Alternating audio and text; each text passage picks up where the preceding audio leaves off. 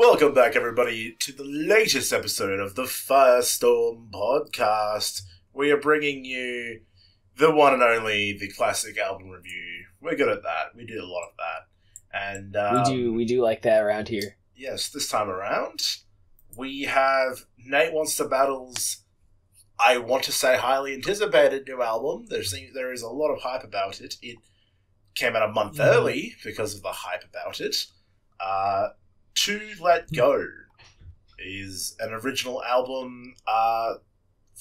First one since, what, 2018? Yeah, paid exposure, because we've had a lot of other albums, like, covering all of Nate's bases. We've had fucking the Five Nights at Freddy's Ultimate Collection. We've got the Gotta Go Fast and the deluxe version of Gotta Go Fast, and then we've had What You Want.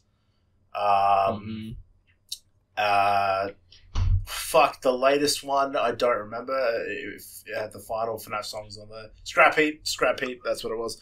Yeah. Oh, I was about to say the Triple Ultimate Collection or some shit like that. Yeah. Something like that, yeah.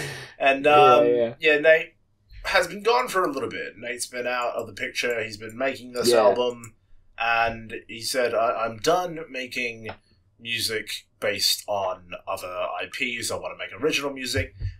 Admittedly, then he made a song on Legend of Zelda. And then Tears of the Kingdom dropped, but, you know, we'll forgive him for that. Yeah, who can blame him? So, we are now here for To Let Go, and I am keen.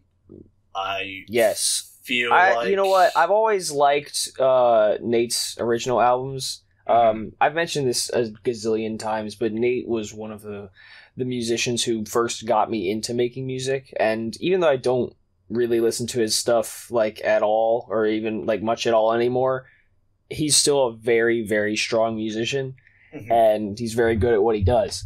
So I'm hoping that this is a return to form, because I haven't really been super into, like, I wasn't super into Scrap Heap or anything, but you know, I did like some of the songs on there, so I'm hoping that this is... But I still really like Sandcastle Kingdoms and Paid Exposure. Yes. So I hope this is very, very good as well. Sandcastle Kingdoms is still one of my favourite albums. And, yeah, going back to Nate being a strong influence for you, I've mentioned it a dozen times as well, more than a dozen times. It is how I found Gus, by looking up NateWantsToBattle instrumental. Yes. And that is how we are here today. So... It almost feels like we need to do this, because you're right, this is almost a return to form, because he's been gone for a while, he's made this album, and despite the fact the name is To Let Go, I do feel like this is just a new step in the story of NateWantsToBattle. Whether he continues with NateWantsToBattle after this, we will see. But yeah, no, it is... And we will shit ourselves. Yeah, it is going to be... very, very good. I'm very, very excited. We didn't cover Scrap Heap. We covered... I never said Crap Heap, but that's not what the album is Crap called. Heap. We've done the Thanks for More Covers album. We've talked about What You Want. We've reviewed those. And I did a review of all of his FNAF songs, like a tier list thing with two of my friends on my channel. We cover the Scrap Heap songs there. 9 songs, 31 minutes in length. Bit of a smaller album, but regardless, I'm hyped when you are. I'm ready when you are. There's a few explicit songs. He uses the bad words. Like, he doesn't do that a lot. Guys, he says the fuck word. Oh my god. Kids, ask your parents before listening and watching this video. Explicit content, parental guidance may be advised. Yeah, parental guidance is advised. And if you are under the age of 18 listening to this album, frankly, you're irresponsible. Yeah. Get off the internet. Yeah, yeah, exactly. Especially get off Twitter, you fucking nerds. Anyway, Real youngsters nowadays don't even know that it was called Twitter. They only know X. I honestly have not stopped calling it Twitter. I don't care. Anyway, if y'all don't know how this works by now, Well, I'm sure you'll figure it out. We absorb the essence of all of our neighbors, and we listen to all the music to the sounds of that streaming, and you listen to it through the sounds of other fucking music programs, because we can't play the songs, guys. You should know this. Yeah. Fuck's sake. Yes, we can't play the songs, so you're gonna have to play them with us somewhere else. We already did it with Gus's album. Gus's album was the only exception. Anyway. Yep. That's because I allowed it to happen. I have the copyright. Thank you, Gus. We appreciate it. Yeah, exactly. We should legitimately just for a random album, just approach the artist and go, "Hey, if we review this, can you let us play the music?" I don't care who. We just need to approach someone and see if we can make that happen. That'll be funny. Yeah. All right. Message like Benjamin Burnley, like, "Hey man, listen." Look, you're breaking Benjamin. We have this channel with 150 subscribers, dude. We can get you some real intense viewership, man. We're hitting that market of 18 to 20-year-olds, maybe. I don't know actually. Who knows? I think we have a viewer from South Africa, one. That kind of rules. Yeah. Anyway, right. Let's stop stalling. My throat hurts. Let's get into this. Cool. Let's start. All right. So track number 1 is called Socio Envy, which sounds edgy and hopefully is too. All right. We're gonna start it in 3, 2, 1, go.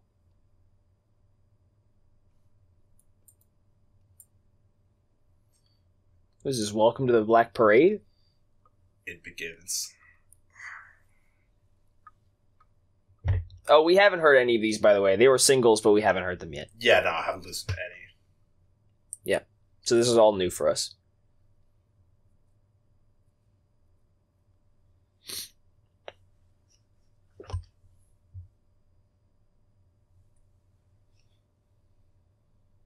It's been 30 seconds.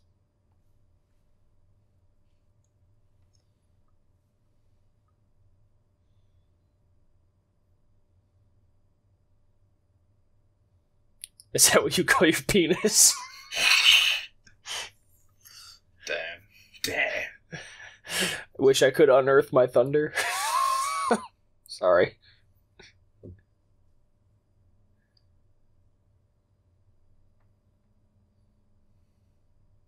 I one of my friends who I did is disassociated. That tier list with loves the sort of music. I know this will be one of their favorites. I know immediately this is their jam. This depressing shit.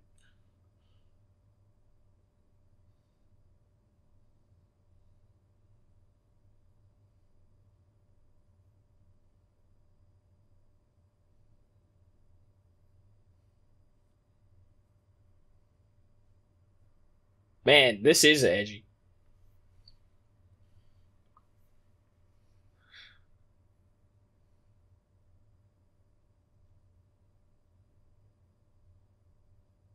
Damn, man. Aight. Oh. Jesus. Jump scare. I thought he was done making Five Nights at Freddy's. Me too. What the fuck was that? What the fuck? I just got jump scared.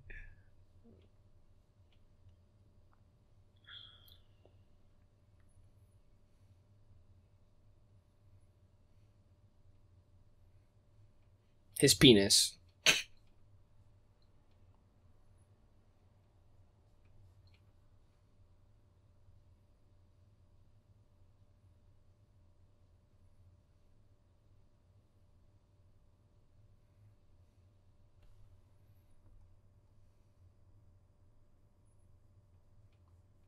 Rotten note right there.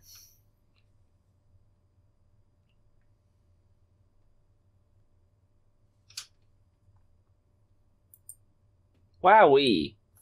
That was cool. it's difficult to comment on a song like that because it is. It's strange. It's a 9-track album, and yet that felt like an intro for the album. Agreed. So which spot on. Intro songs are fine. I get that. For 9 tracks though, it makes it feel like there's less to be held within the whole album. But the vibe I get, and he's been talking about this for a while, like, it was a very prominent part of Scrap Heap as well. Like, the final song was literally barely about Five Nights at Freddy's. It was about how he's sick of making things for the numbers, and he wants to just do things for himself, but that's never rewarding. Like, it's never... Like, you can't make a living off that almost because it doesn't get as many numbers as the rest, and he's sick of looking at the numbers. I get that. I get the vibe of that. Yep. Personally, it's just not a song for me because half of it was just poetry of... Like, I would read that in a poetry sort of sense, like those lyrics. Like, as a song, it was not much, unfortunately. Yeah, I do like the idea that it's sort of like an intro song, because that's really what it felt like. And I like the vibe that he went for with, like, the first 2 minutes or whatever. Or whatever it was, first minute and 45, I don't remember. But whenever I got jump scared. And it was a nice chill vibe and a little bit depressing. Like, it almost felt like something you could just switch your brain off and listen to or something, like when you're just genuinely feeling depressed almost. Yeah. That's kind of like what I would associate that with. But yeah, I don't think that's something I'll come back to. But I appreciate the sentiment behind it as well, because I want to be able to, like, empathize with that whole situation where he's, like, got into this rhythm where he is doing what he loves, but only in a way that will appease the fans, and is not doing what he wants to do personally. Because, like, I'm lucky enough to have that crossover, but that, that's not the case for everyone. Like, of course you don't want to do a gazillion stuff, the songs about Five Nights at Freddy's, like, I feel that would definitely get old fast. And it's not even that. It's so, like, you can so quickly lose your passion for that sort of thing, but that's the only thing that garners attention. And that would feel very disheartening when it's like, hey guys, I have all this other stuff. Why don't you listen to this other stuff? And then they don't. Yeah. Like, YouTube is just a shithole like that. It really is. Like, there's just so many people, like children, like actual children, who are just, like, so single-minded about that kind of thing. It's really unfortunate. I do think, like, maybe it was a bit of an overreaction on his part, because I do think there was quite a bit of support, especially for his original albums, like, when they came out. Like, a surprising amount of support. Like, I feel like most people's original albums from when they, like, transfer over from, like, doing fandom stuff, a lot of people's original albums would actually do really shittily, but, like, both Sandcastle Kingdoms and Paid in Exposure, I think, performed pretty well, like, as far as I know. Like, they were no slouches at all. So, I don't know. I definitely think it's frustrating, like, to see there's so many people, like, there are probably a larger chunk of his fans that only listen to the Five Nights at Freddy's stuff. And when you see those kind of comments, give us more Five Nights at Freddy's, whatever, etc., it's very disheartening. Like, that's probably what it is. It's not, the bad comments always outweigh the good ones. I was about to say, like, despite the massive amount of praise and attention that the two originals would have gotten, I can imagine 3 times as many numbers of people just demanding, hey, can you make a Bendy and the Ink Machine song? Hey, can you make a FNAF song? Hey, can you make a DDLC song? And that's what you want was based on. And then it just kept happening.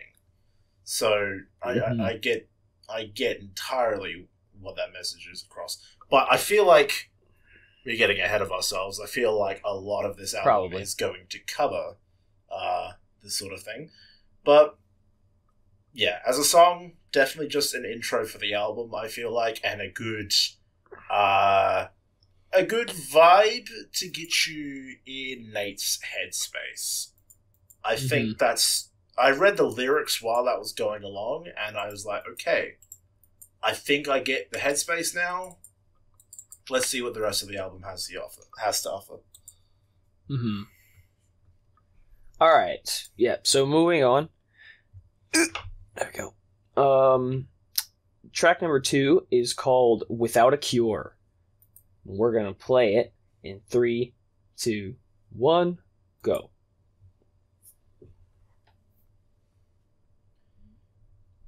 Yeah, the first song was definitely the intro, because that led perfectly into this. Yeah, it did.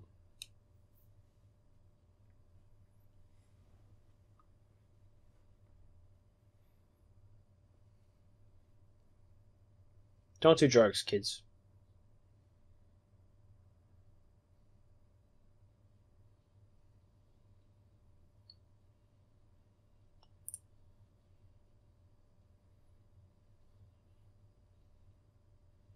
What does this remind me of? I like this. I like this vibe. Very heavily tuned guitars. Lots of effects, but I like it.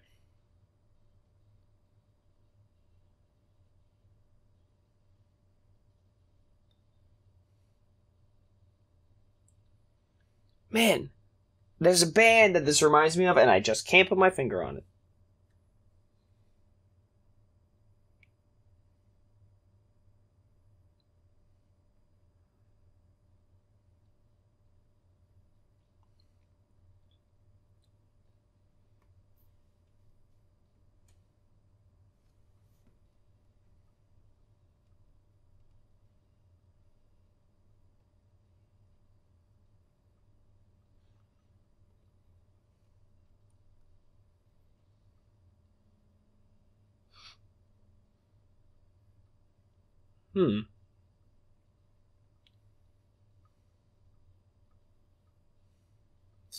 Yeah, I am getting vibes of something else, of a different artist.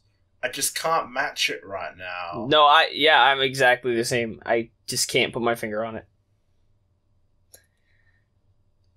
This is nice though. I do like the vibe. Ooh. Quiet time. He's really loving the effects and just the sounds, like less instruments, more just effects.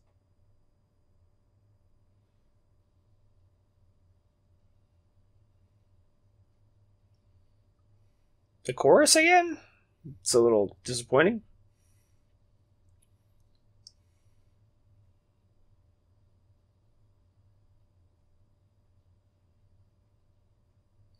Shared my name for worse or for better.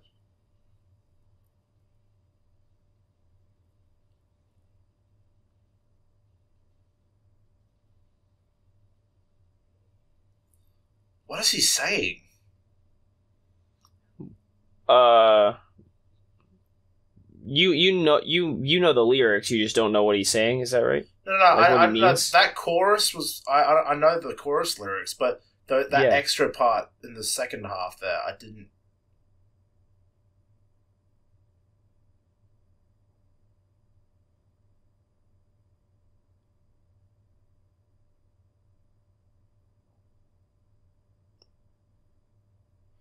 Don't come crawling back to me again. You know I'm a sucker for your mess. That's what that was. What does that mean? Yeah, I feel like there was almost like the whole thing about like you shared my name for worse or for better. Cool lyrics. I like, and the chorus as well, very catchy. I'm just trying to think. Like, it definitely felt like there was a target of that song. I just don't know what. Like, I don't know if it was the fans or if it was someone in particular, or like Could it have been? This is a deep lore cut, but could it have been Christina? I don't know, man. I don't know any like. See, okay, I kind of feel bad. One of our first album reviews we did for Nate's song, I think it was Thanks for More Covers. He actually responded and said thank you for the review. Yeah. And like, so I feel bad talking about him in his personal life because there's always that thought of like, he might see this. I don't know how poorly their relationship ended. I don't know if there's any bad blood between the two. So I don't know if there would be. It didn't seem like there was, but there was nothing public. So I don't know if there is necessarily a need for a song targeted at Christina. I don't believe there is any cause for that. But it could just be sharing the theme. Like this could just be more about like the YouTube thing again. But I'm not really sure because I don't know. That's the thing. Like, especially with social media and everything. Like, don't come crawling back to me. Sorry, what was it like? I love the mess with something. I don't remember. I literally said it a minute ago. It's almost like that vibe of like it's hard to quit social media, and because like it's a train wreck and it makes you feel depressed, it makes you feel shit, but yet people always come back to it. It's one of those addicting things, and perhaps it's targeting that because I know, and like YouTube especially, I know a lot of people, like myself included, you upload something, it gets a fuck ton of views. You get that dopamine rush of like, oh yes, let's fucking go, lads, and like that's just it's almost like a bad drug because at the end of the day, those numbers don't really mean a lot if you, in the grand scheme of things. So right, I'm not entirely sure. That's kind of the vibe I'm getting. But besides messages and whatnot. I do like that song. I liked the sound and the vibe. That's definitely a bop in the car driving down the highway, like bass boosted. Fucking, that is definitely one of those songs, and I really enjoyed the vibe of that. I was a little disappointed that it just ended with the chorus again. I kind of thought there would be a little bit more of the bridge, but because that chorus felt a little bit repetitive towards the end, but it was fun. Very fun song. So I won't complain too much. Yeah, that's should be it. So we can move on. Track number 3 is called Ghost Town. And we're gonna play it. That's my comment section. Damn. Yeah. Our comment section. True. That's true. Except with never mind. I'm not gonna say it. Don't say it. I'm not gonna say anything. We're gonna play track number 3 in 3, 2, 1, go.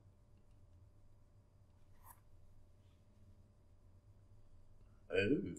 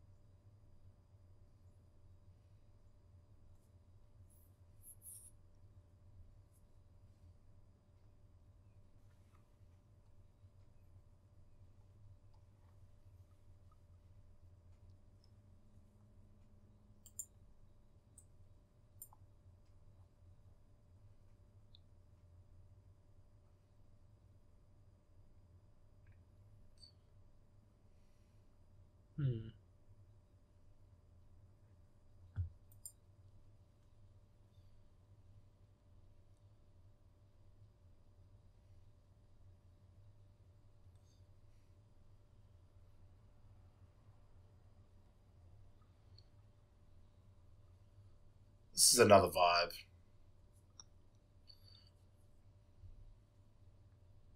This is nice. It almost kind of feels like a sequel to like Live Long Enough to Be the Hero or something, or one of those songs. Hmm.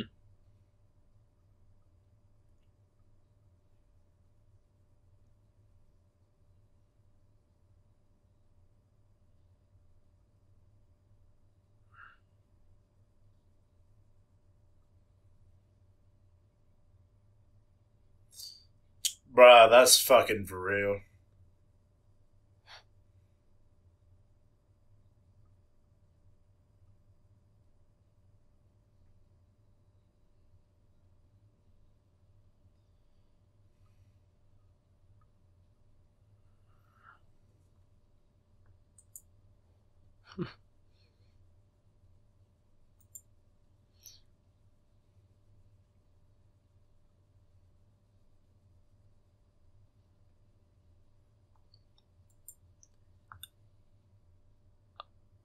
Oh. I'm on the edge of my seat. What's he trying to be?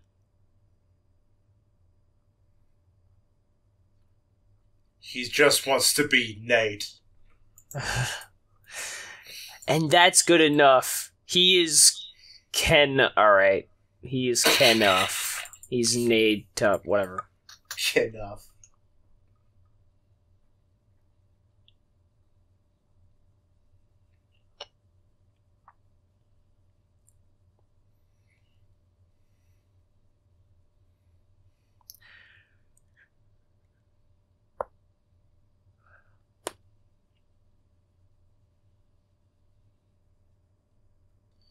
Why was this labeled as explicit? I don't think I heard him swear.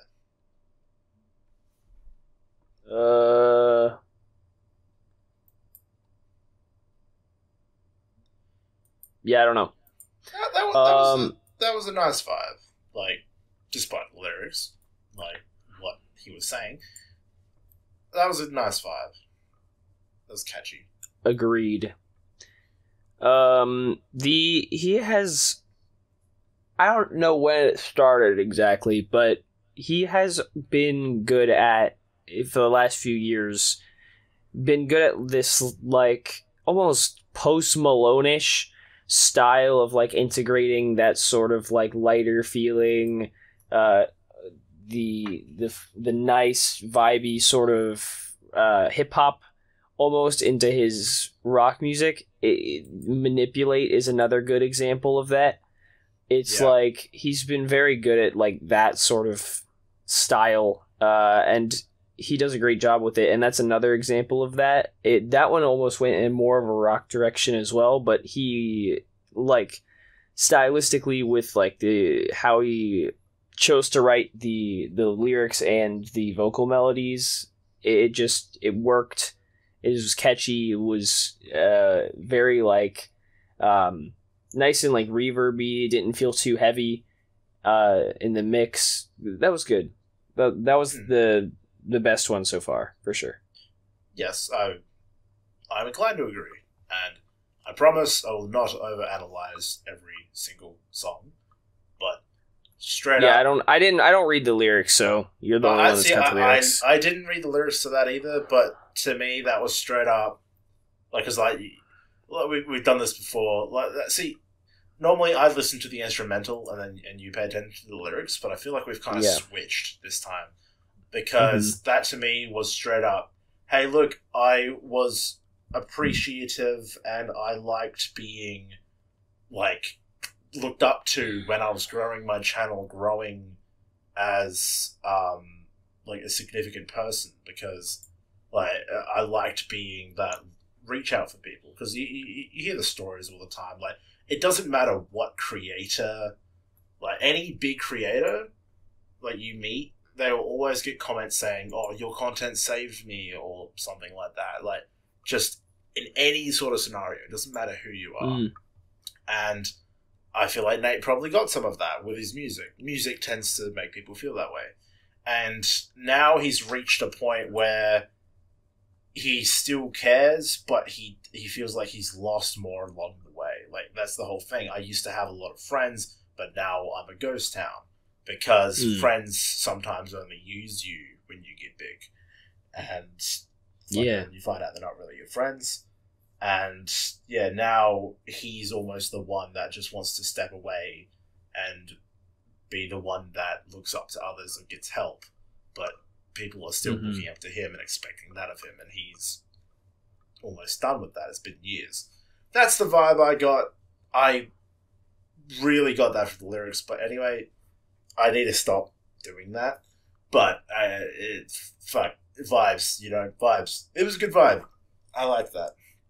And I'm keen for the next one just because it's got it's all funky. Look at that. It's got a 1 in there. Holy shit. Okay, yeah. The track number 4 is called Viral, but it's spelled V1RL. Yeah, spelled like that. Very edgy. All right, so we're gonna play that one in 3, 2, 1, go.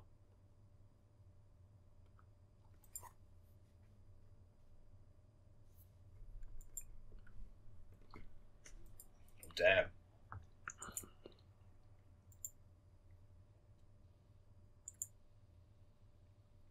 Oh.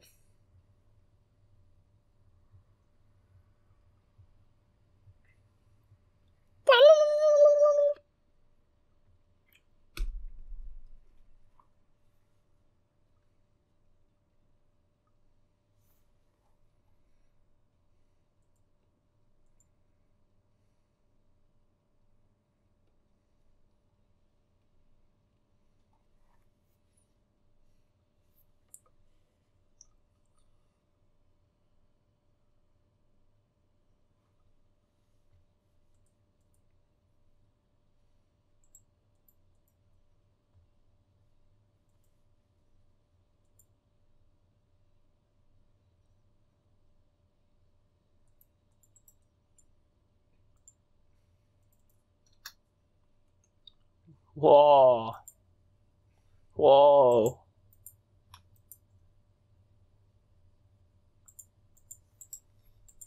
Yeah, YouTube. Woo! Woohoo! I like the build. It's just constantly building and nothing repeating yet. It's good. Keep it going.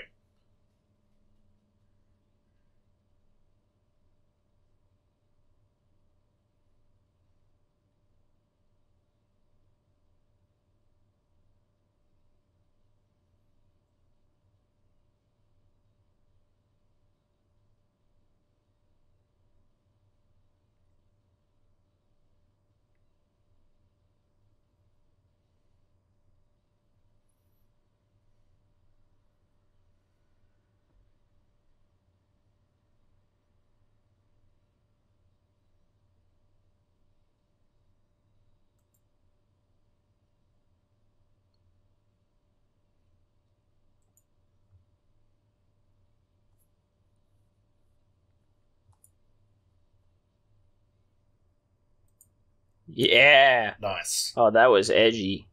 Well done. Holy shit.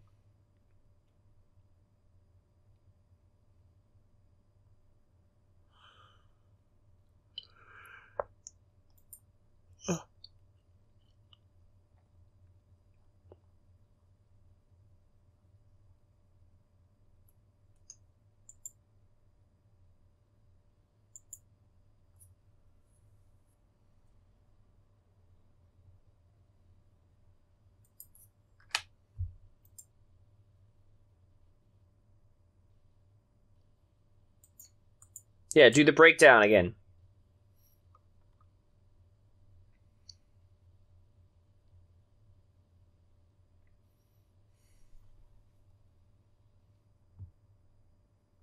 Cool. That was cool. Wow. How edgy. He definitely broke up the rhythm there. Like immediately with the intro and then it dead silent for just a second, and then getting back into it. Like immediately it's putting you off pace and it's on purpose. And that ending as well, not ending with the last chorus, instead just going into a breakdown. Like yeah, that was good. And I think there was another message there, and I like that as well. And I probably my not one I'd necessarily come back to, but I get the vibe, and I do think that was cool. He is definitely incorporating just a lot more effects. Like, I don't know what the terminology is in regards to music, but like, I feel like there's less instruments at play, and it's more just adding in effects and messing with them. Like, yeah. Well, yeah, they're SFX. Yeah, it's just effects is fine. So yeah, I agree. I think compositionally that might have been the strongest one so far, just because it was different and it kept you on your toes. The lyrics I actually thought were quite good for that one as well. I like the build. He expressed. I think the way he expressed himself there with like the topic and the way he got it across, his word choice, strong. Yeah, I agree. Like, it's probably a little bit on the edgy side for me. I mean, I definitely appreciate edgy stuff, but that one's almost like a different kind of edgy. Like, that one's just straight up resentment almost. And it's like, not even almost, it is resentment. And like, but it was good. Like, again, I think that might have been the strongest one so far, song-wise, just overall. I feel like this album is gonna like hit all the different stages of grief. Like, it was kind of like that's the vibe. That one was what, like, I don't know the stages of grief. That was pure anger. Like, it was resentment. You're right.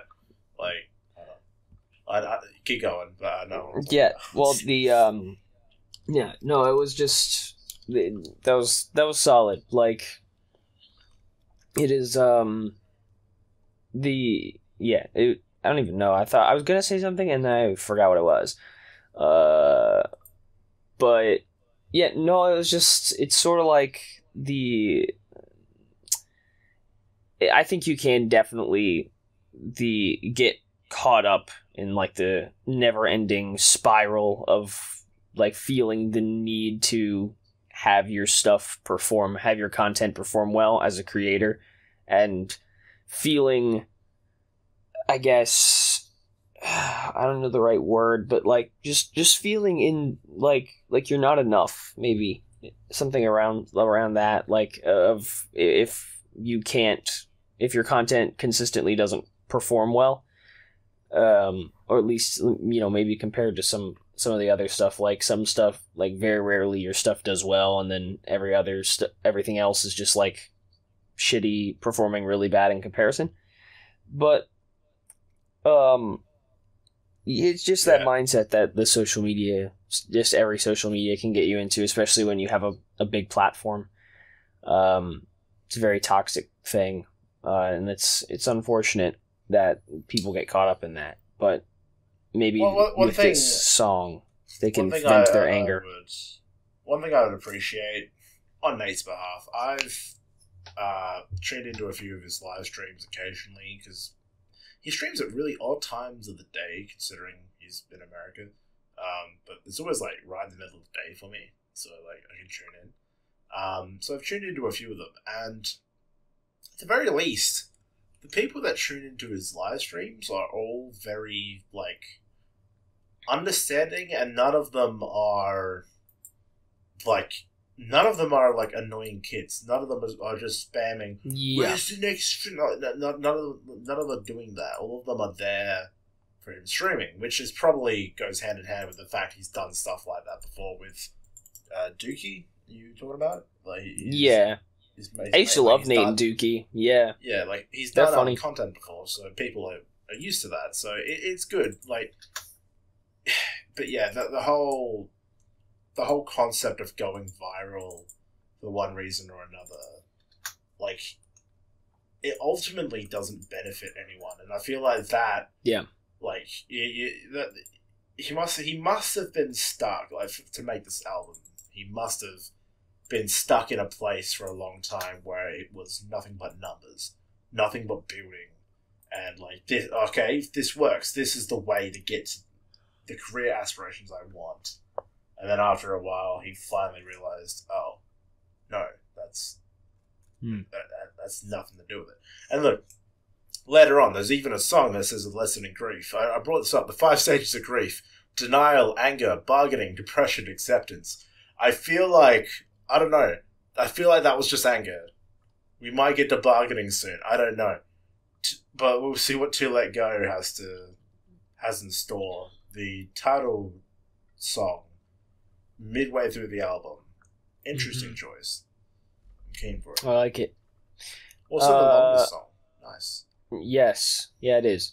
Okay. So, track number 5 is called To Let Go. We're playing in 3, 2, 1, go.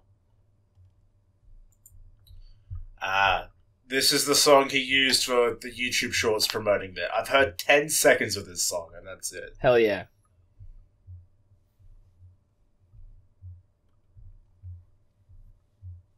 This is like Linkin Park almost. I like it.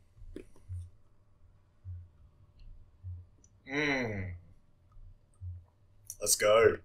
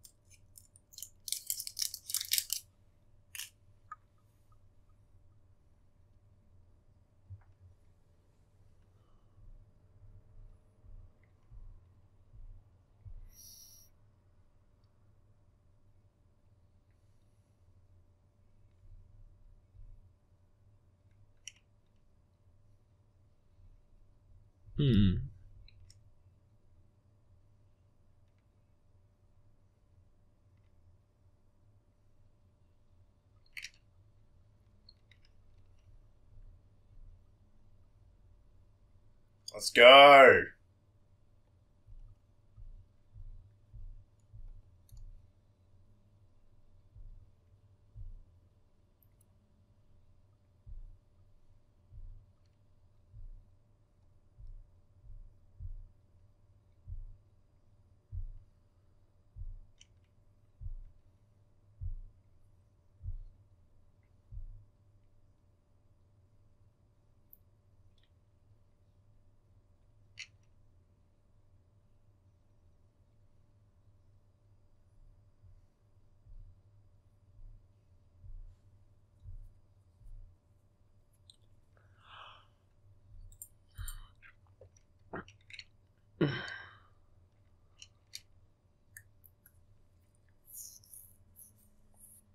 Damn.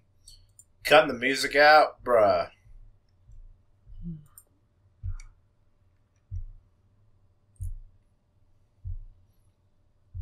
How far on the edge are you right now, Gus? Dude, I'm like fucking dangling. Like, I got 2 fingers left holding on the edge right now. Bruh. So much only edge. Only halfway through the album, bruh.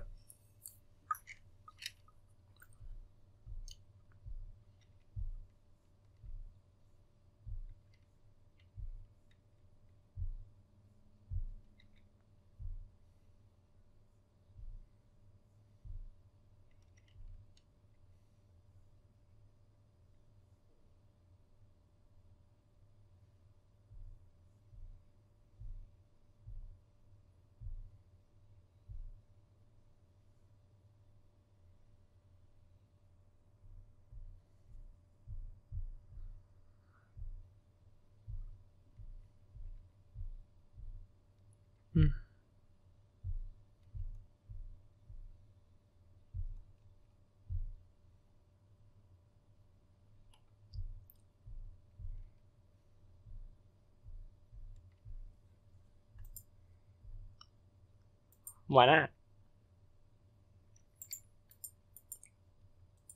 I've never counted how long I can breathe without underwater.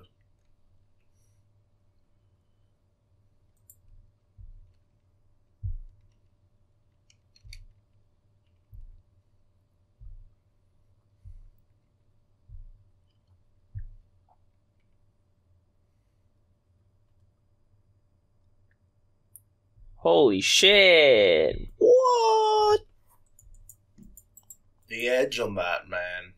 Man. My God. Good lord. That You want to know what was really untethered? The edge. Whew. You know, that was very deserving of being the title track for the album. Because I feel like that as a whole is just the perfect blend of Nate's iconic style and the message this album as a whole is trying to contain. Like, if he didn't if he didn't want to make a whole album, and he just wanted to make a song containing all of his thoughts, I feel like that perfectly summarized it. And like a lot of good musicians that make music about other topics, like you, Nate, Divine Music, a few people I can just think of off the top of my head, having comparisons to real-life situations that can also work in a different sense, like for him being online, like, why can't you fucking leave me be? Like, that can be the same for a toxic partner as it can be for obsessive fans. Yeah, it's very good parallels. So, yep. Very good. That's a lot of what I imagine Nate fans expect. When, like, especially, well, for me, that's the type of style I expect. But that definitely a bit more edgy compared to the rest. But, yeah. I appreciated that. That was good. Yeah, I agree. I think that might be my favorite so far. Like you said, that was a return to form. Like, that's the it's definitely heavier than like his original stuff before this. Like, unless you're counting the Five Nights at Freddy's stuff, but like for Sandcastle Kingdoms and Pain Exposure, that was a little.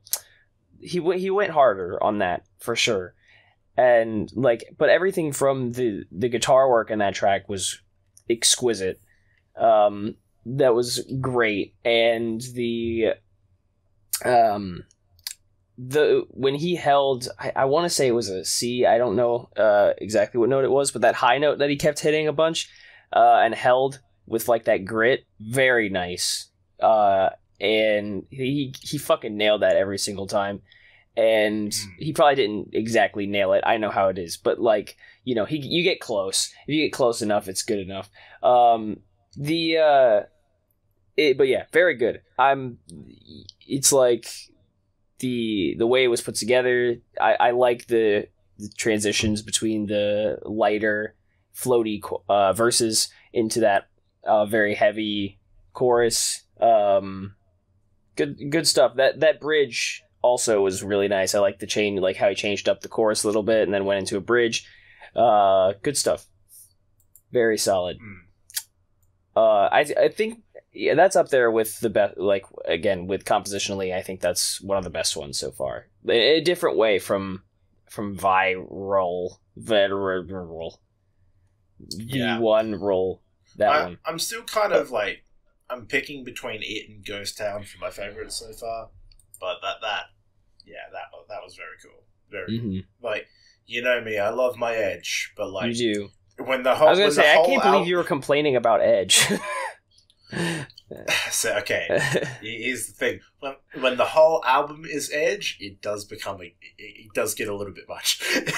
Even I can admit that, and like, well, that's where I think Scrap Heap, despite containing a lot of edge in its own right, it had enough like to mix it up and split it up a little bit and different tones. This has different tones. Like, the songs have all been different, all paced different, all with a different style, but I feel like the lyrics are very, very similar to a point where it's like I understood what he meant in Socio Envy, and I feel like I've just been getting more of that in each song, and like it's like by song 2 I was like, okay, I get it, but he's still going. He's really trying to.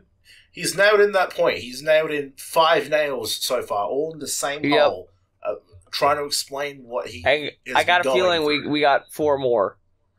Yeah, 4 more nails on the way, and this isn't at all criticism. Like, This is all Well, everything he's been. I think wanting it to probably explain. should be, but it is Oh, yes, that's legitimate criticism. But again, these are his personal feelings, so it's not invalidating his personal feelings. It's just like as an album, it could be stronger. Yes. Like we've learnt our lesson when it comes to personal feelings. Yes, we're not invalidating anybody's feelings. All right. Yeah, you know what? Looping back to what I literally said at the start. Yeah, like I think it is. I like edgy stuff, but when there's nothing but edgy stuff, it does become a bit much for me. And I'm kind of at that point. I'm like, it's a bit much, but there is a reason for it to be there. So yeah, his feelings are definitely warranted, given his situation. I'll try to. That's the thing. Like, I'm at like a point where like I have to try and think about all the songs individually and appreciate them individually rather as a whole of an album. Yep. And for something like Social Envy, I can't really do that. But for the rest of these, I can. Yes. But that's why I felt like To Let Go is just a perfect summary of the album itself. Like, you could have, if he didn't want to do an album, he could have just released that single. It's like, message is clear, sir. Yes. But we will see. We have 4 more songs to get through. 4 more nails. And I'm... Sorry. I had a moment. Oh, a double one. What? Sorry. No, sorry. I was just retweeting art on Twitter. Fuck's sake. Okay, yeah. Cool. Yeah. Anyway, I saw 2 of my favorite Persona girls in a row. Anyway, nice. Point is, we're moving on. The track number 6 is called "Crawling in Circles." Prepare for nail number 6. I'm already on the cross, nailed in, ready to die for our sins. And got the hammer. Someone, I'm like, we're 5 nails in. Some wise guy is like, hey, I'm gonna do another one. Yeah, exactly. It's like, we got all appendages and we got his dick. We may as well like get him in the shoulder. Yeah. Right, let's go for it. Yeah. All right, fuck it. All right, playing track number 6 in 3, 2, 1, go. That's not what I expected. No, neither. Okay, different vibe. Okay, let's go.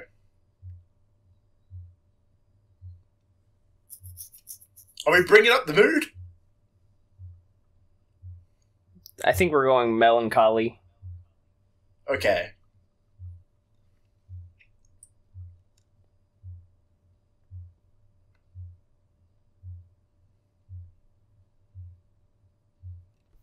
Why not both?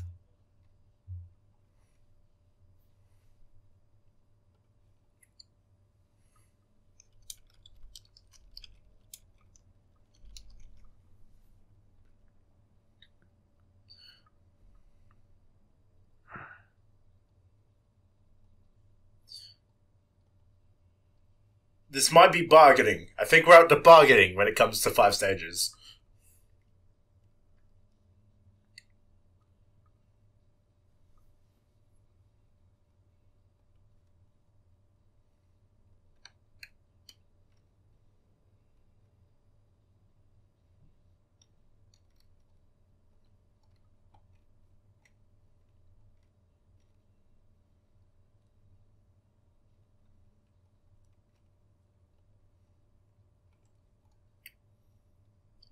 Yeah, melancholy is all right. Yeah, the vibe. Okay. There's one thing. There's another criticism I have that I really do need to bring up at the end. I'm a little bit confused about something.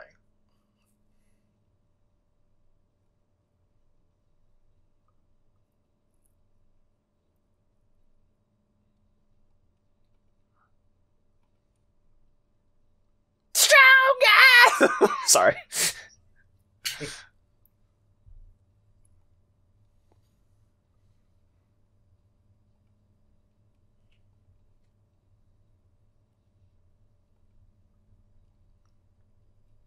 A pyramid scheme?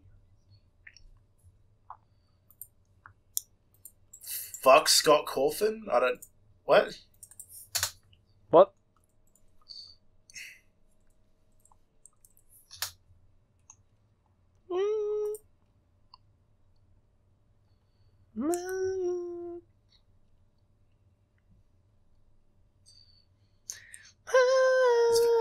It's very pretty in that, isn't it? Yeah, I like that.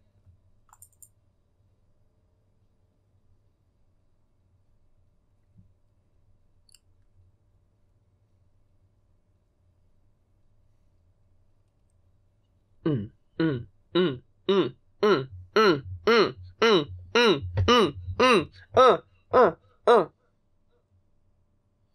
Yeah, that was pretty. That's what I sound like during sex. Anyway. I know. I was like, you get that, bro? Like, yeah. Going high, you're going hand. I'm going crazy. That's the music you fuck to, like, dude. Yeah. That was such an awkward I make her depressed before I go in. that's gonna make it, lower her expectations by depressing her first, and then it's just like, yeah, small dick. Like, whoops. Doesn't matter. Sorry, I only got matter. 2 inches. She's Small already dick, sad. sad. Anything works. That was nice. That was very pretty. Yeah, that was all right. Like the vibe of that. I like we were just saying, hey, look, something different would be nice, and that was something different. Yeah. Only criticism. In this song and in the last song of Scrap Heap, which I have just drawn a blank. Is it not Scrap Heap? Fuck. No, the last song. With you know what I mean? Yeah. Well, I know what you're talking about. Yeah. Leave me behind. Leave me behind. There we go. Hey. So both in Crawling in Circles and Leave Me Behind, he has talked about, will people just forget me if I stop? Like, will people just, like, he's asked that question, will you forget me? And he says something similar here. And that kind of puts me in two minds, because obviously, feelings are complicated. Like, no one can fully comprehend and understand their own feelings. But I'm getting the mixed messages here of, hey, I want to be left alone and do my own thing. But then he's also, like, kind of upset, like, will you forget me if I stop doing what everyone wants? Like, he's in the two minds of, like, I want to be left alone, but I don't want you to forget me. Like, it's, that's kind of, like, the interesting struggle, and I guess that kind of works with depressive feelings, because you want one thing, you can't get it, and then you want another thing, but that will affect other people, and it's a complicated mess. I get that. It's just, that's not the only time he's mentioned about people forgetting him, and I'm just questioning, like, that along with the rest of this album of, like, fuck you, like, why has this happened? Like, I've wanted to do my own thing, it's not worked, and I'm at this point now. And, right. But also, don't forget me, please. Like, it's, I don't know. It's... Right. A bit conflicting in my head. Yeah, I that makes sense. It's the, I did like that song. Nate, if you're listening to this, tell me. Please explain. If you're gonna please leave an essay in the comments. Or if you are a genuine Nate fan and don't want to flame us for what we're saying, please try and explain that, because I genuinely am trying to figure it out. I mean, we're not being too harsh this time. I think it's probably fine, maybe. But yeah, I mean, that was good. Again, I think every song on this so far has been pretty different in, different enough stylistically, to warrant the repeating themes. I think that justifies it. Like, you can get away with repeating the same sort of, like, the same sort of emo sort of themes. I don't want to say emo. It seems like I'm just, minimizing it, but that sort of what it falls into that category, sort of like the sort of the dealing with those complex feelings of, like, being a content creator in the modern day and having to keep up with the feeling like you have to keep up with the trends and all that nonsense, and what this whole album's been about. So I think repeating those same themes with stylistically different songs like Nate has done so far. It warrants it. I think it's fine. So like ultimately the repeating themes is a criticism, but in the end you can like you bounce off that because each song has been so different. Like the but yeah, that was good. I'm not like a massive fan of those like this was very melancholic song to like get you in your feels a little bit. But I'm not a big fan of when singers start like sort of singing, like giving their best, like going hard over that sort of music, which was what was happening here. I prefer, at least personally, like I prefer the like songs where they keep it softer. But it was good, and I think it did work here, so I appreciate that. Like he does a good job. That's just a personal preference, but it was solid. Very the vibe, the melancholic vibe he went for. Yeah, I think he really nailed it. So good stuff. And almost in like responding to my comment from the previous song about like there's a lot of repeating themes. You know what? Like you're right. It works because there's a different sound and a different style of song for each song. Yep. Doesn't matter that the theme's the same, because no matter what, people will come away from this album with a favorite, and that favorite will still have that same message, which is okay. Mm-hmm. Not every album does that. Like, he hasn't done that, I don't think, for a lot of other albums. Maybe Strap Heap was the closest one to it. But yeah, it fits the mood of what he's going for, and I think it's pretty good. That Twirling Circles was nice. Don't think it's up there yet, but we have 3 more nails to go. Yeah. So I'm ready for this one, the shortest song. Yeah. So this is track number 7. It's called A Lesson in Grief, and we're gonna play it in 3, 2, 1, go.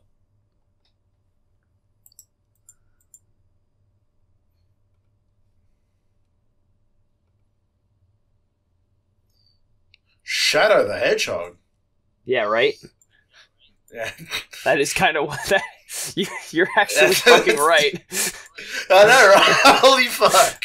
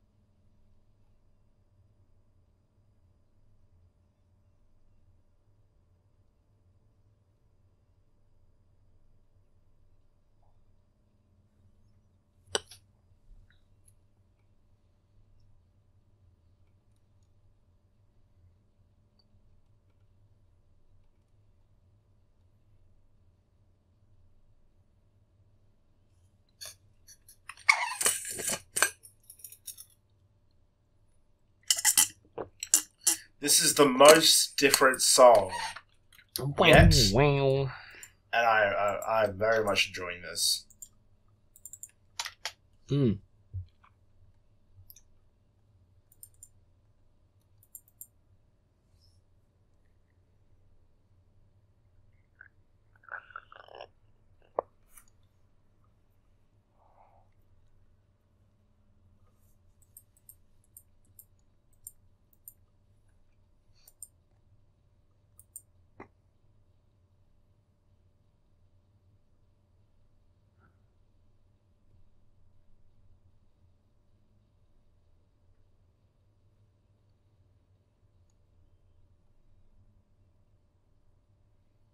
Boom, boom, boom.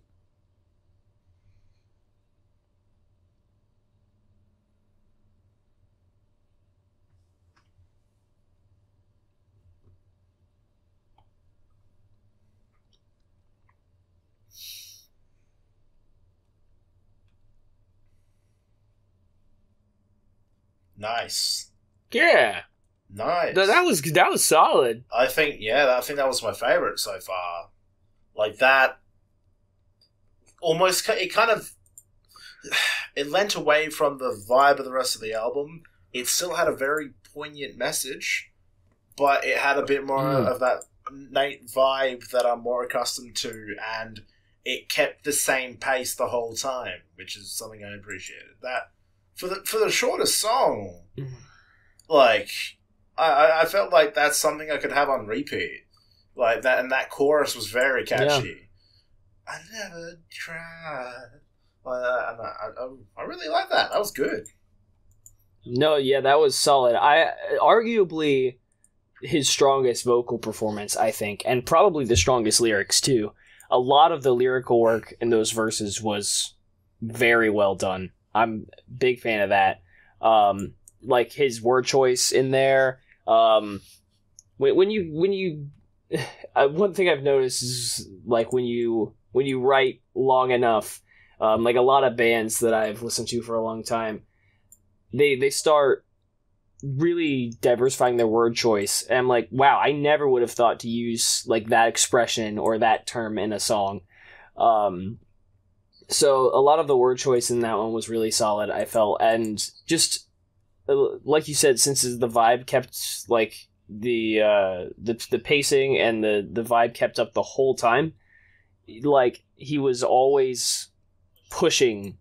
He was always on, like, I want to say is a weird way to put it, but he was always like on the offensive with his vocals. Like he was just constantly going hard, and because of that, this one it felt the vocal performance felt really strong, and I could actually feel like some of the emotion in what he was saying.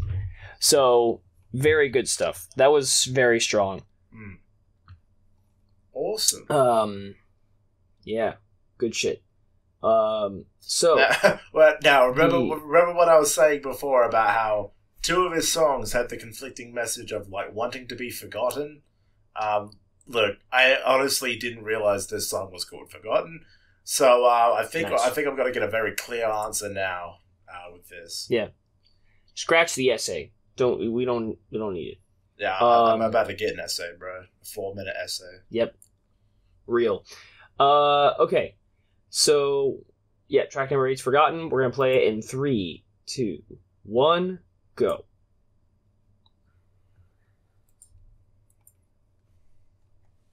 Someone loaded up the YouTube chill step mix. Shit, you're right.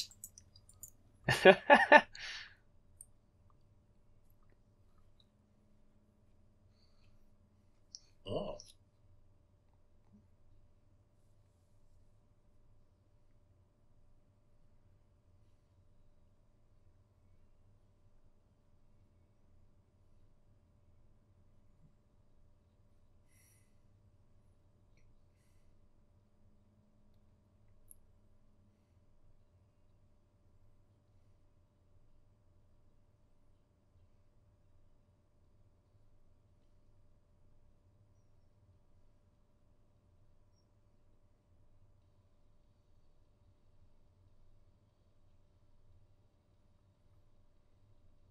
We,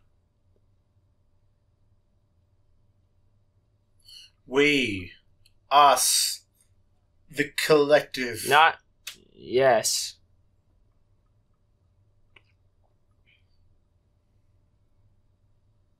This is the more hopeful song. I appreciate that. Yes. I like this a lot.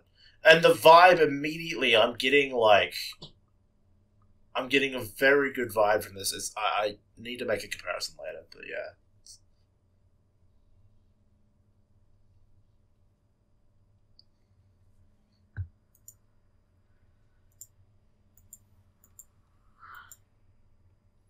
For real.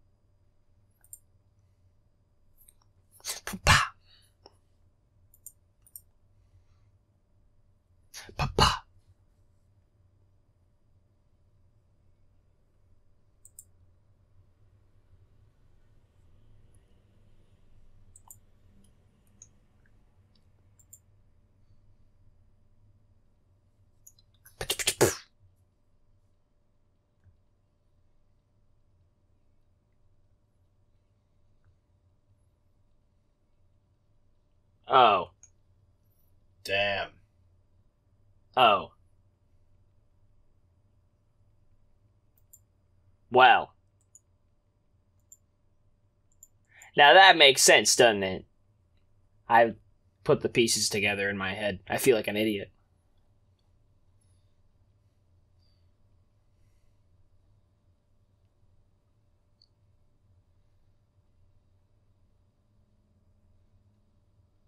Whoa, key change. Yo!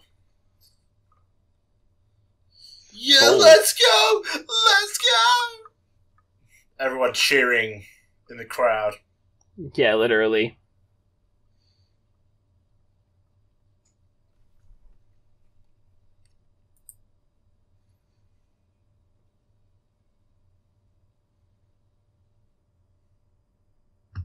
Nice. Well, that was nice, wasn't it? That was cool.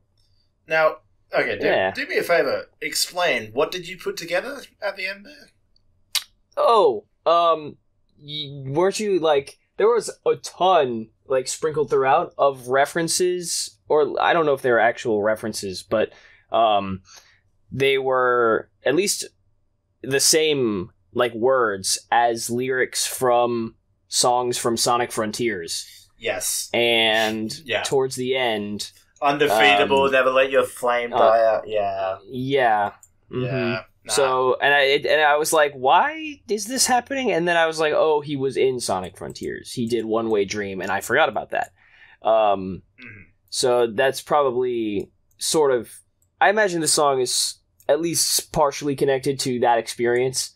Like getting, he was also in the... I forget which concert it was, but he sung "Endless Possibility" in an official Sega live symphony. Yeah, the symphony or whatever. So he's been in with Sega at least for a little while. But getting that call to be like in the game for real, and like one of the biggest Sonic release in years. That's huge, and that's like, I think at least this song is partially inspired by, like, just a heroic sort of thing like that Sonic's always been. Mm-hmm. So, something like that. I agree. But I did really like that. That was good stuff. The way, very, like you said, it was very hopeful feeling. The way the way the chorus was put together, where he starts, like, the first bits, like, the first two bits are, like, he's holding those notes for a while, and they're a bit slower, and then he moves into, like, some faster bits in the third part, and then for the fourth part he repeats. Very standard chorus structure, but it works. And yeah, like, you could just feel, like, the hopefulness on that one. Mm-hmm. That was nice. Yeah, see, very nice song. I agree. This is most definitely, like, partially inspired by that experience and being able to be a part of Sonic in a very unique way now, and like that is definitely that will definitely add credence to the idea that he will not be forgotten, because he's in something that's so big and that people are going to love for a long time. Yes. Yep.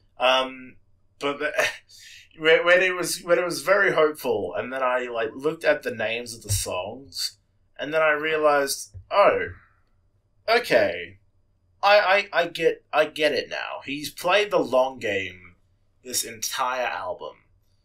First 7 songs are all about the crushing feeling that he's been having for years, all expressed in different ways that honor the styles that he has mastered throughout the years of making music. And Forgotten is the turnaround point of just, like, feeling hopeful once again that things are going to get better and he will not be forgotten, and like the experience culminating in all the experiences he's had.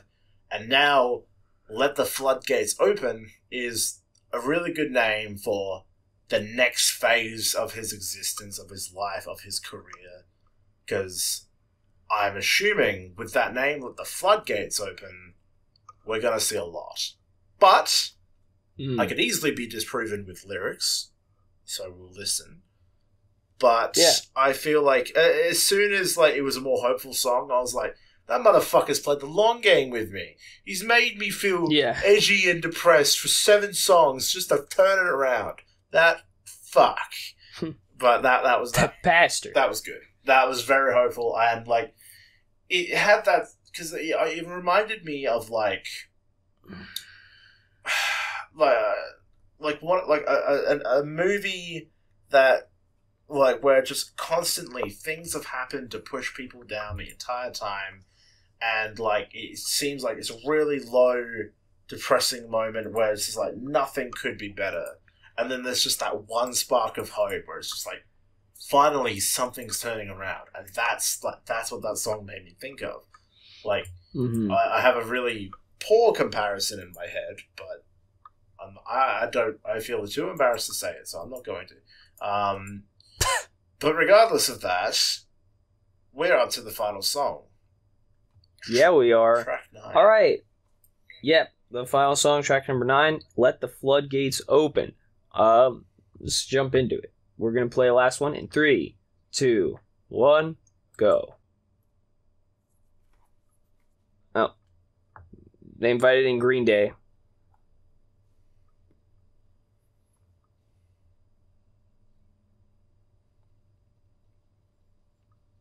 Oh. Whoa. That's an interesting sound.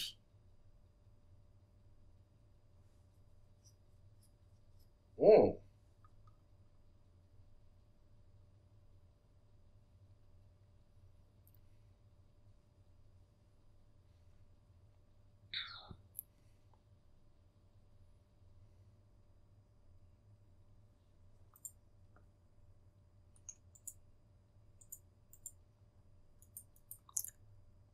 Wow. Shit.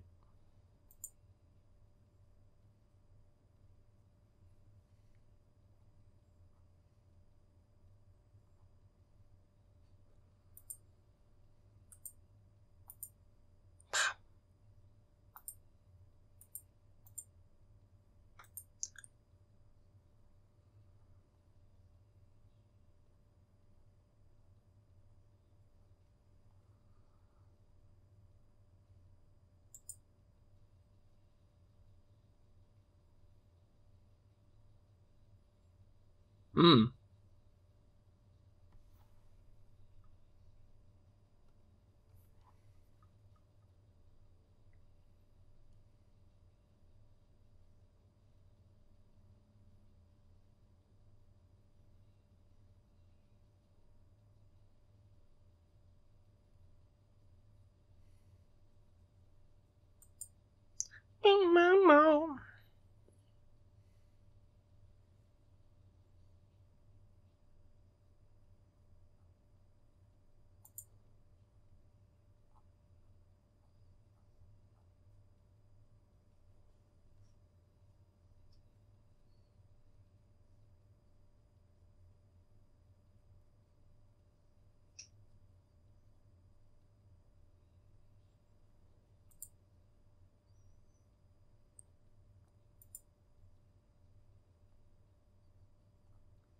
Huh.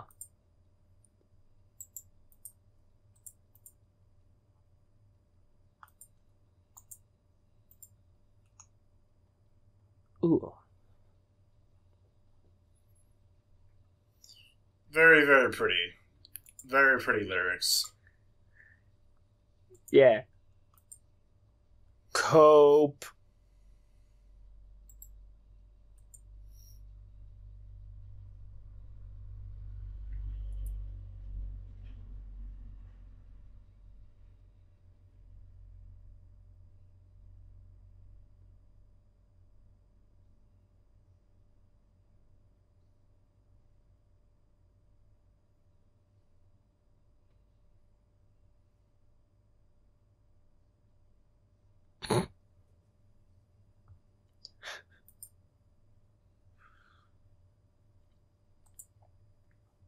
Oh, those harmonies are nice. His hit different.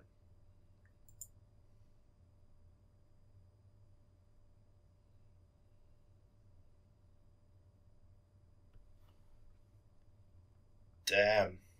dude, that Wow. like you're right. Those harmonies and that's that very subtle like bass. I want to say I might be completely wrong. But that very subtle like song, like the quietness of that at the end, and the harmonies were. It made something very, very like that hit hard to me. Like, damn, son. Wow. Interesting instrumental. Window just crashed. Ignore that. Nice. When it started, I was questioning the instrumental a bit because it was an interesting mixture of noises. I got used to it by the midway point. And yeah, that it had a lot of references. Like, I wasn't expecting you're the star and shining bright. I know you're not far. Like, I feel like in my mind, it's like now it's saying, has this whole album been a thing of like to everyone that just demands one thing from me, fuck you. But to the rest of you that are genuinely caring and have been with me from the start and care about the things that I do and make, thank you. And I hope you stick around for what comes next, because he did say start again. So I feel like that was an understanding message, and yeah, it was very emotional. That was nice. Yeah. The take my hand and take my heart line makes me think of, it being about a woman specifically. But even if it's not, you're right. It was a very pretty song. And the lyrics were nice here. The very strong vocal performance. I like this. You mentioned how the sound was interesting. Like, I can't think of another song I've heard that sounds like that. No. It's very, very unique feeling. I appreciate what he's put together there. And very uplifting feeling at the end there. But yet still somehow almost melancholic with that like final sequence of it, all quiet and the harmonies going with the sparse, soft vocals. Very nice composition as well. So yeah, I mean, overall, like we got thrown for a loop at the end, but even like the songs that all had similar themes, they were all solid. Like, there wasn't a bad song on this album, for sure. Yeah, like at most, Social Envy was kind of like, I don't even count that one. Yeah, see, like that didn't feel like a song. It felt like, yeah, you're right. It felt like an album intro, but it wasn't a song. Like one of those interludes you see sometimes in rap albums. Yes. So, but yeah, like there was not a bad song on here. Each one was unique and different. It was surprising, like how different. Like, one of the things, if you'll allow me to toot my own horn for a second, one of the things I was proud of in Turn to Ash was that every song felt a little unique and different. This took that to another level, right? Because this is on a completely different level, because each song stylistically is like so unique from each other. Like, none of them are the same. Like, in my album, all of them each song used the same elements, like the same core elements to put together a different style song. But this, like, the elements were constantly changing, and even the feeling, like how the guitars were put together and amped up and mixed, was changing with every song. Like, it was very, very surprising, like, seeing each, like, actually in quick succession, seeing each of the different styles that Nate has been able to write and actually do extremely well with. So it's surprising that one man could be so versatile. So I appreciate that about this. It is worth mentioning that I think the first 7 tracks where he repeats the same themes, it hurts a little to listen to that all in a row, but probably each one on their own you won't feel that. Yeah. But as an album, it's worth mentioning. But other than that, like I do appreciate also that like the last two felt so hopeful and uplifting in comparison. Not even in comparison, just overall, but even like compared to the bulk of the album, it's a nice change. So, and I think it just kind of shows, it almost feels like it shows that the progression, I hope, that Nate's gone through in recent times, where he was so, locked in that depressing feeling of having to slave away and do what you don't want to do things that you don't want to do creatively for, some superficial satisfaction. But he was snapped out of it and has hope for the future of his career again. Mm. So that I hope that's how it is. That's what I took away from it, and I hope that's how it is in reality as well. But yeah, very strong album. I don't know if I like it as much as Nate's other original albums, but the diversity on this one speaks for itself.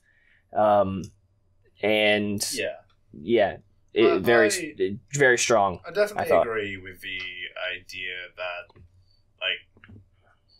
all the songs were unique, and you're right. Like listening to them all in a row definitely gives you that downward feeling, and is a bit of it does hurt. Well, it just gets repetitive too. Yeah, you're right.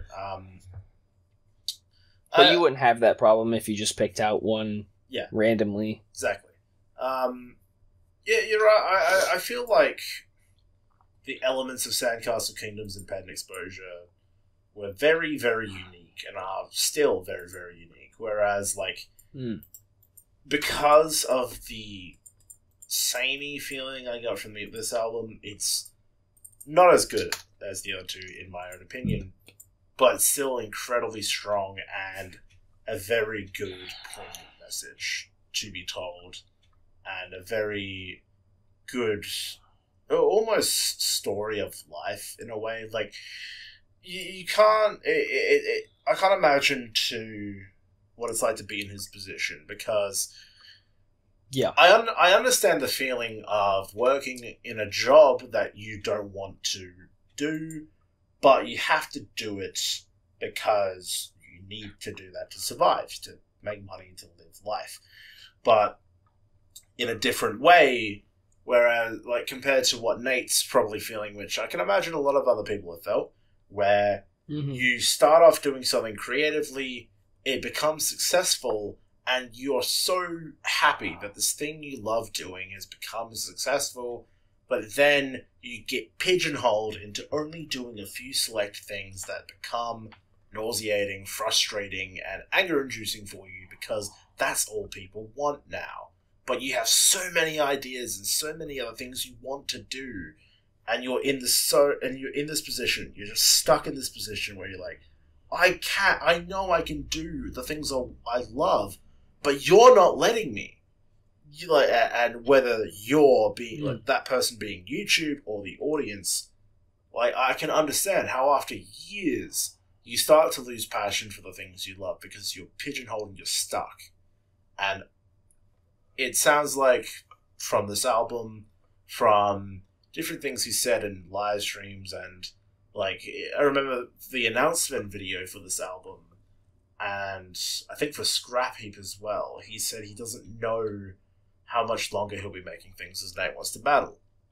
And I feel like this album was kind of the answer of, like, what everything he's been feeling for years, and it makes a lot of sense, because it's such a different comparison of, I love this, hey, I don't love this now because of the things you're making me do, but then being able to move past that and still be in love with something like music, like, it's very, very good.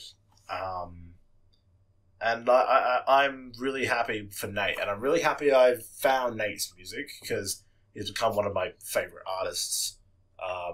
Like, I swear, for like 3 or 4 years in a row, he's been in one of my top played musicians. Well, what do you think are your 3 favorites from this album? Let's see. I think Forgotten, Ghost Town, and To Let Go are my 3 favorites. Okay.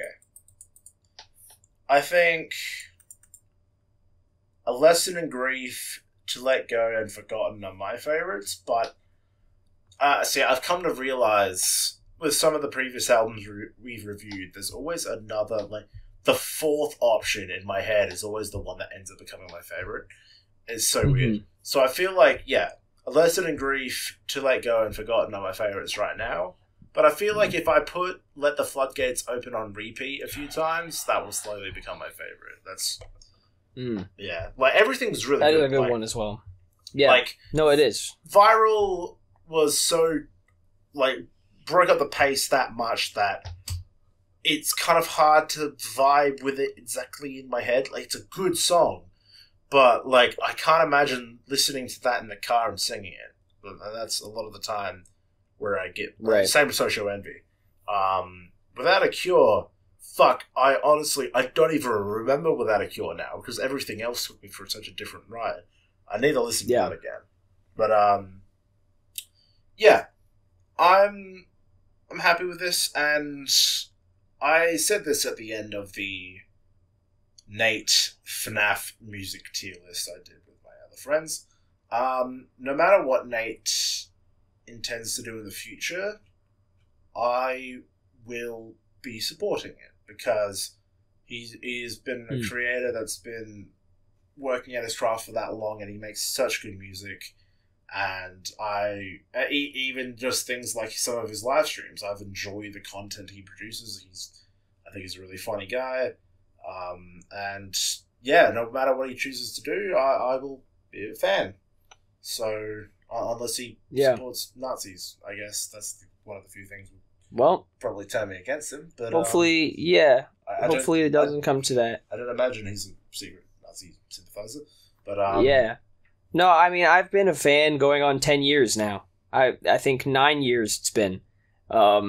So admittedly, I've gotten out of a lot of his content recently, but like 2017, 2016, especially like Songs of Time, I think is when it peaked for me.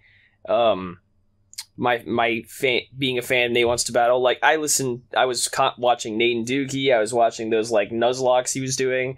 I am a fan. Like seems like a great guy, and I do wish him the best. And if he does do any music down the road, especially original stuff, I want to hear it. So because it feels like he's gonna be on the up and up going forward. So, good stuff. I feel like he.